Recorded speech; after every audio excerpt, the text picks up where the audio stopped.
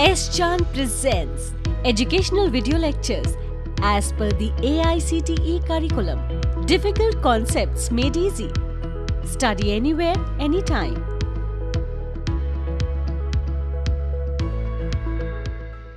Ever heard about the terms brazing and soldering?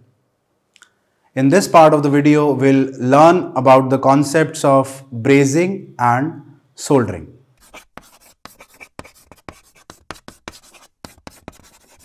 Hello everyone, I am Anmol Bhatia and welcome to S. Chan Academy.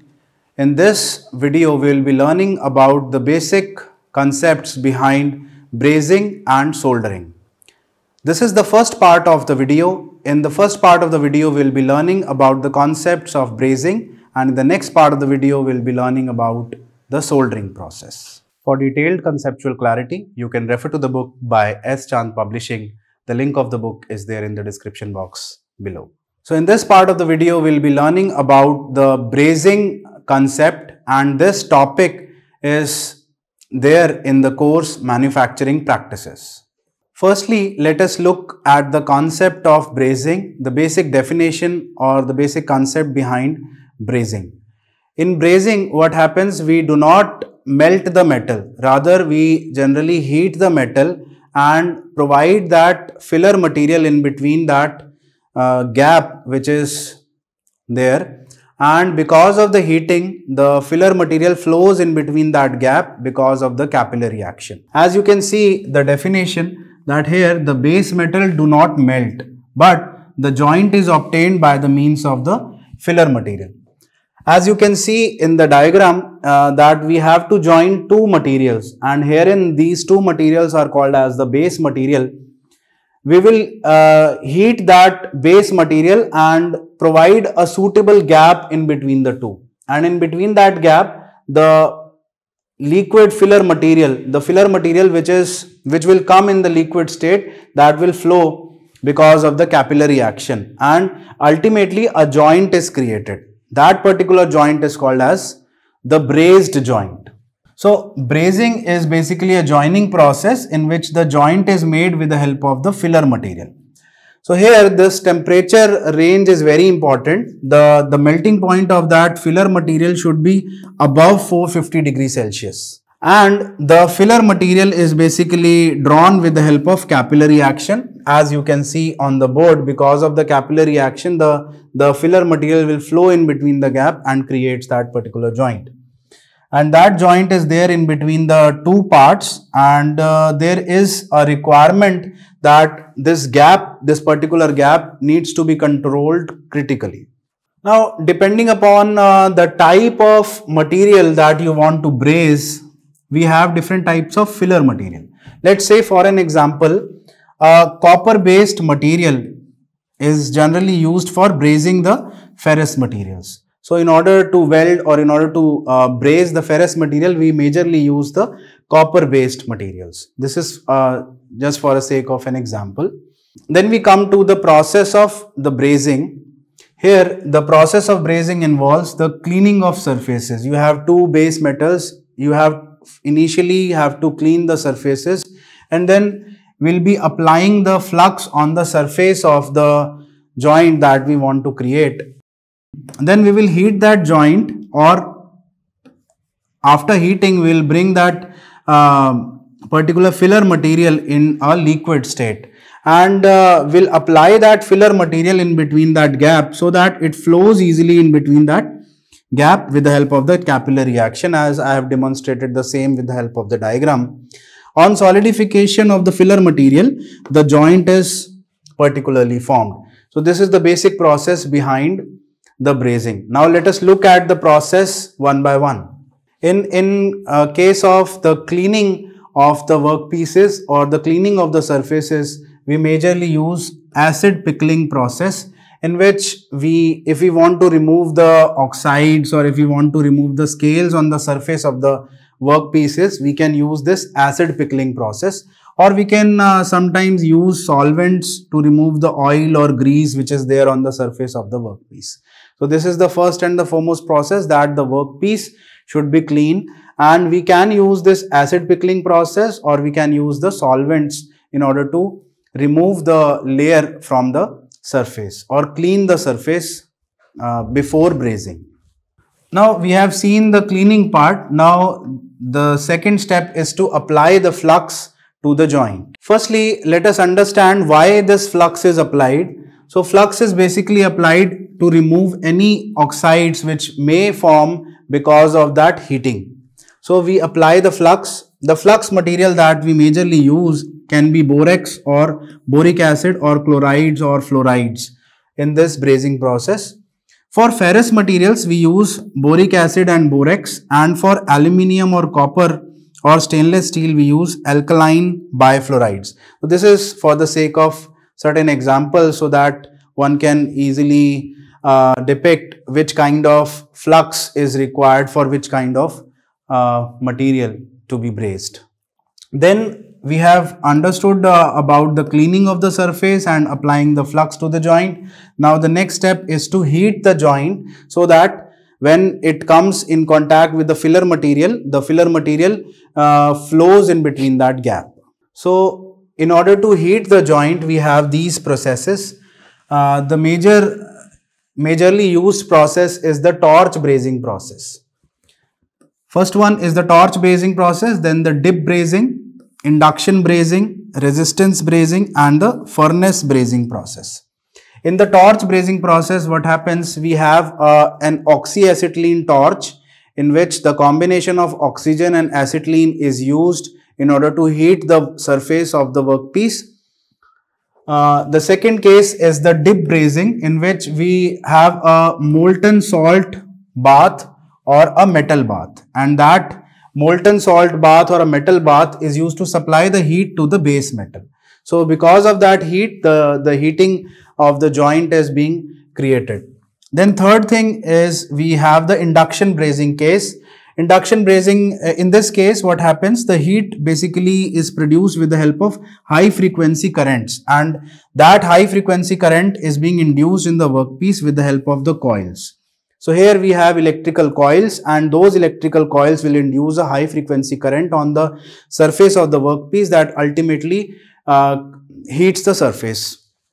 Then fourth, we have the resistance heating, and in this part basically we use the resistance concept in order to heat the surfaces. So resistance concept is basically related to that law which is H equals to I square RT, in which we give current and voltages value so that ultimately the workpiece is subjected to the heat which is being produced because of that resistance action.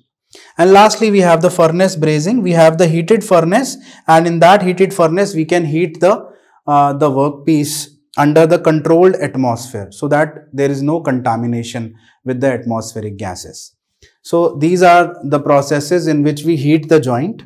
So the case is clear in which we learnt about cleaning of the surfaces. Then we have said, or we have explained about the flux part. How do we apply flux and why do we apply flux? And thirdly, how do we heat that joint in order to bring that liquid temperature attainment of that filler material. Now we applied that filler material to the heated metal source. Now what happens? That filler material flows in between that gap which is maintained between the joint, and because of that gap maintenance, the capillary action is created, and because of that capillary action, what happens? The filler material will flow inside that gap and ultimately creates a joint. So on solidification, it will majorly create a joint. Now let us look at certain advantages and limitations of the brazing process. The first and the foremost advantage is we can join any sort of dissimilar metals in this category of joining. Then if we are joining the two metals with the help of this process, then it would lead to lesser distortion as seen in the final product. Then here the skill that we require in the general welding process is lesser in case of brazing, because generally we want the heating of that metal and that filler material flows in between the gap. And lastly, this process is a quicker process, and also the process is economical as compared to the arc welding process or other welding processes. Then we have certain disadvantages of the brazing process. Number one disadvantage is it is not suitable for joining the aluminium or the magnesium metals, as magnesium is having the low melting point, so it will melt easily. And the second stage is it is not suitable for the high temperature applications due to the low melting temperature of the filler material. So whenever it is subjected to, whenever we want to melt the material and the melting point of the material is quite high, so in that situation we cannot use this brazing process, because this filler material cannot flow in that particular gap. So for that we cannot use this brazing process. And the other disadvantage is the color need not to match with the base metal. Let's say I have told about that we majorly use copper. So for that we can use a brown, we may get a brown color or a brown coating on the surface because of that filler material, and that color may not match with the base material that we are welding. So if you are concerned about aesthetics, so this is basically the disadvantage of the brazing process. Then ultimately it requires a costly equipment for heating. I have told you that we have a variety of procedures for heating. Maybe an induction furnace is used, or a dip process is used in category of brazing. So in that particular situation, it leads to a costly affair, and that will be a major disadvantage of this brazing process. Now coming to the certain applications of the brazing process, the first and the foremost application of the brazing process is it is majorly used for joining the dissimilar metals. The other aspect is for maintenance or repair works on the cycles or the motorcycle frames. We may use this brazing processes. For joining the heat exchangers, in case of heat exchangers where we want to join in the surfaces of the cylinder which is there inside the heat exchanger. So for that we can use the brazing process, in which there is a requirement of a continuous joining so that any sort of heat cannot be liberated or is not required to be released during the operation. So for that situation we can use a brazing procedure, and then it is also required in case of repair of the cast iron components also. So this is as far as the brazing part is concerned. So in this part of the video we have learnt about the basic concept of brazing, in which I have told you that we primarily don't melt the metal, rather we heat the metal and we allow that filler material to flow inside the gap so that a particular joint is created.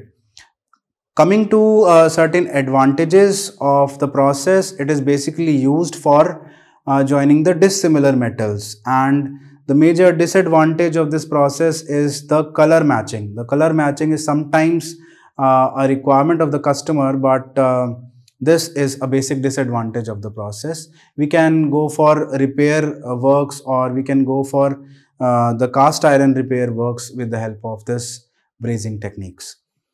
In the next part of the video, we will be learning about the soldering techniques. To watch the video of the second part, you can click the link in the description box. So with this, we come to the end of the first part of the video, wherein we learnt the basic details of the arc welding process, and we have also seen some video presentations of the same. In the next part of the video, we will be learning about the variants of the arc welding process. For detailed conceptual clarity, you can refer to the book by S. Chand Publishing. The link of the book is there in the description box below. If you find the video interesting, like, share, subscribe the channel and hit the bell icon for future updates. Thank you.